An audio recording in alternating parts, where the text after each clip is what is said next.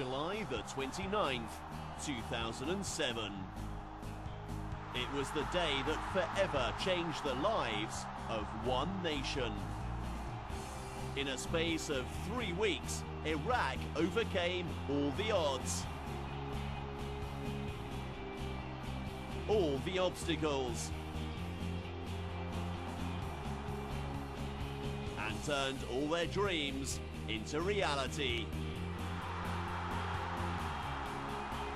Each and every member of the 23-player squad played a vital role in Iraq's maiden Asian Cup triumph that fateful night. But none more so than this 24-year-old Hilla-born midfielder. A natural leader, supreme workhorse, with a gifted footballing mind. Nashat Akram's role in the Iraqi setup is undoubtedly of utmost importance. But his modest demeanour often means any glory gained on the pitch is shared with everyone, especially his comrades back home.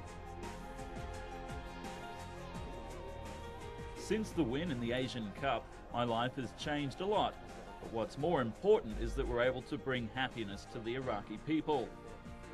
We actually feel more pressure now after that win, as more people are expecting us to do great things and achieve even better results. But that's a positive thing, and I will strive harder to achieve more and bring more joy to my fellow Iraqis. Nashat's rise to the forefront of Asian football started in 1994 as a midfielder with Iraq club Al-Aljawiya. Nashat really began maturing as a player when he arrived in Saudi Arabia in 2004.